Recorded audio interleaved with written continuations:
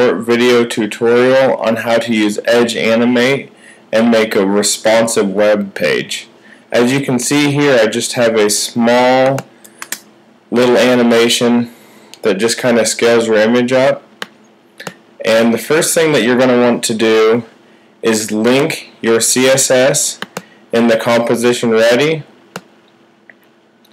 You can see the code right here, and I'll put all of this code on my website, so if you're not sure how to do this, then you can see the steps that you need to go through. But make sure that that's in your composition ready, and then you can go over to your CSS and put your media queries in, and you can see here that we're just using the transform and then different scales for different medias, and you kind of just have to play around with this to see what the best one is for you.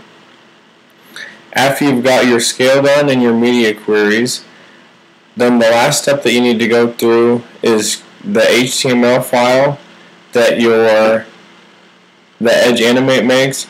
You need to actually add a class around your stage, so you can see that I just did a class scale right here around my stage that Edge Animate makes, and this will actually be what scales the page up and down. So you can go back after you've done all those and actually run your animation, and you can see right here that it's on a loop, so you can see the differences that it's going to make.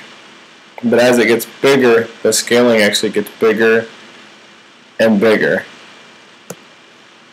Thank you for taking the time to watch my video today, and my next video tutorial will be on a more in-depth responsive web design. Thank you.